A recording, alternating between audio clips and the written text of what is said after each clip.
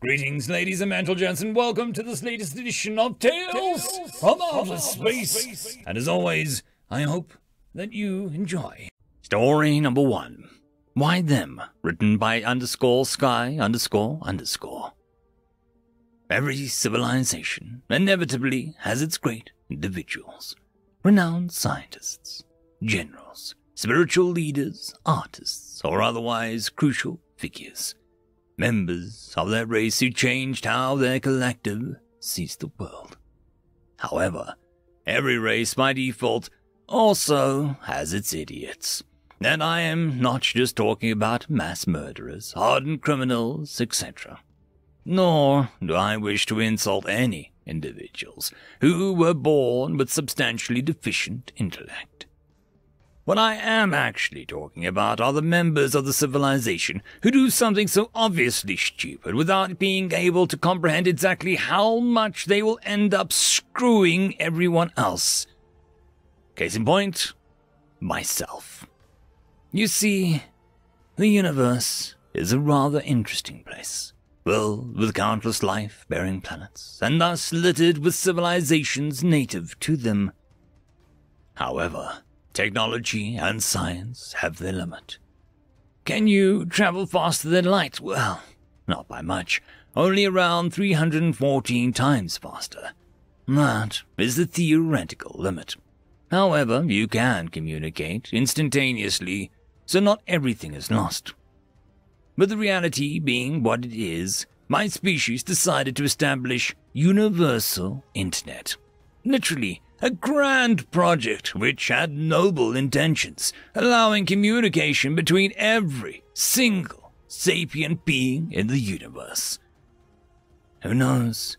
If we put our minds together, maybe we can manage to break the limits of reality, stop the heat death of the universe, rewrite the laws of physics themselves. For billions of years, we've been held back by the cold grip of stagnation. Every device, as good as efficient as possible, no room for any significant progress. If there was any way for us to find a crack in it, it was to unite our best and brightest from every civilization to truly establish universal internet. However, I was an idiot. Traveling for millions upon millions of years across the universe can be boring, to say the least. And I was really young, idealistic, when I joined the project. Now, it did not seem as grandiose as before. Naturally, I never imagined that me having a little fun would backfire like that. So, when I came across this primitive humans, instead of opening a proper communication channel, welcoming them to the grand family, etc., I decided to troll them. The primitives still did not have a working fusion reactor. How much help could they possibly be in breaking the reality itself? Their internet, well, really fecking fun, held no revolutionary blueprints. So there wouldn't be any harm anyway. My plan proceeded at breakneck pace, slowly scaring them into believing the universe is some horror-ridden place instead of a fricking utopia threat it realistically was. Fabricating stories about apex civilizations which at first presents itself as welcoming and gifting the universal internet only to hack, take over, and exterminate unsuspecting prey. Me myself being the only astonishingly lucky survivor, running for my life, hiding wherever possible. Only now, in hindsight, I can actually see how utterly stupid I was. Also, before I left, I gave them all the data I had on every single piece of technology, feeling a little guilty for trolling them like that in the first place. Yet confident that they would have figured out my little joke long ago before anything serious happened, even laughing themselves to it once they emerged into a peaceful universe. Yeah, it turned out that humanity does not share my sense of humor. Not at all. Because of a few dozen thousand years later, while I was visiting some completely other galaxies, the universal internet was screaming about some invaders which had taken over the Milky Way and were ravaging Andromeda. It turns out that when you hit all the end of technology, all of the ships look alike. Mostly. As there is often only the single most efficient way to build things or to run your servers of virtual reality, etc. What, in turn, makes countless civilizations look like one. Especially when they all share the universal internet. What in turn explained why the humans were attacking everybody. Internet, it connects sapiens, except if they've been trolled the fuck out.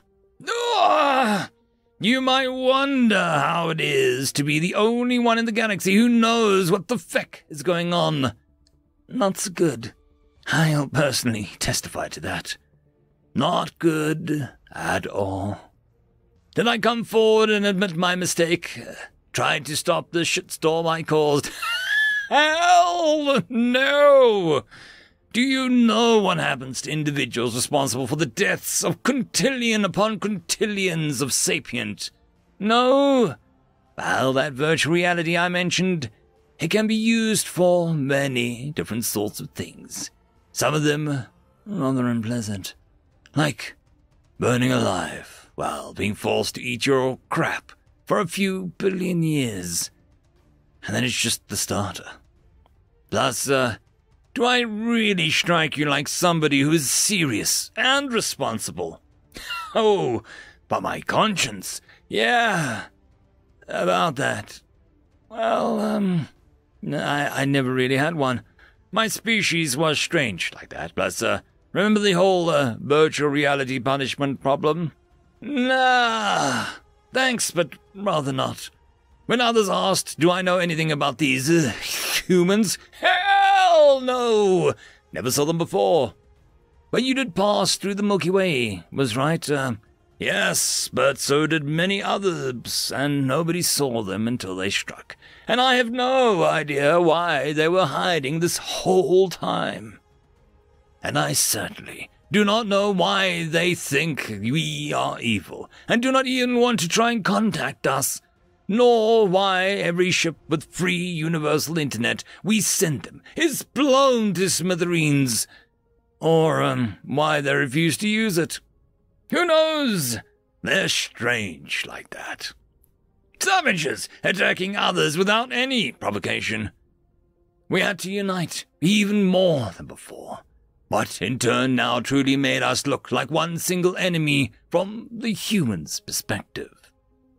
As the war waged across the universe, a really bloody war at that, many wondered why the humans were not peaceful like every other highly advanced civilization. Considering that once the technology was able to satisfy every physical and psychological need of an individual species members, there was no reason for conflict left. Why attack? Fight for resources which are plentiful in the universe and accessible due to FTL technology. Yet the human war machine pushed on, and we pushed back. Eons passed, and the once peaceful universe had its history rewritten by warfare, never-ending conflict, soon turning into the only thing anyone ever remembered. Old AIs replaced by new ones, casualties replaced by a constant stream of reinforcements.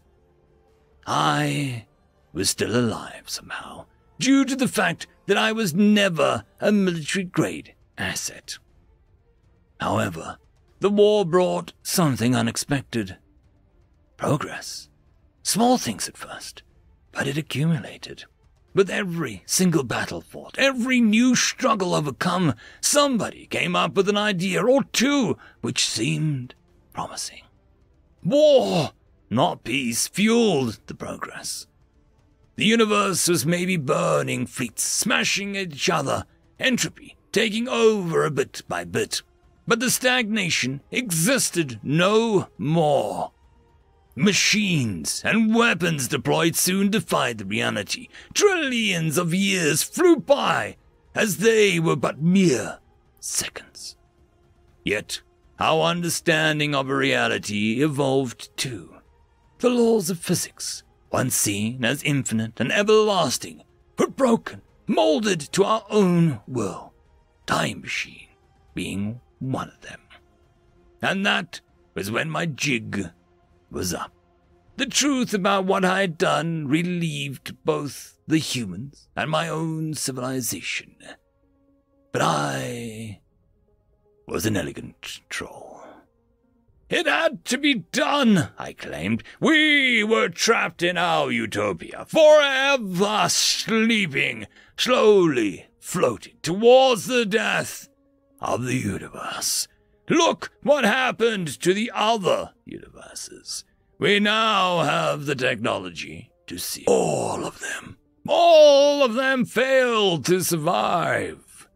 My voice vigorous. But now, with the technology and knowledge which defies logic, we have no limits. No mistake too great. Everything wrong can be undone. All the dead can be brought back. Their suffering erased forever. Heat death of the universe, nothing more than a story to scare the children. Eternity is ours to do with as we please. Then somebody asked why I chose humans to spark the war. What was so special? What did I see in them that made me think that they could take on the universe and hold on long enough to defeat the entropy itself? I had only one thing to say, 'cause there indeed was a single reason I trolled the humanity in the first place. Humanity! Fuck yeah! My voice roared out. End of story. The algorithm reckons you should be watching this video next, and I recommend that you should be always watching my video. So, click with energy! And yes, clicking that does help the channel. Thank you very much. I just want to give a quick thanks to the Tier 5 patrons and channel members. Alithia, Barky, Fudic Yol, Cam Maxwell, Casper Onholtz, White Band 420, Lord Asrakal, Arcadian, and Oakfield.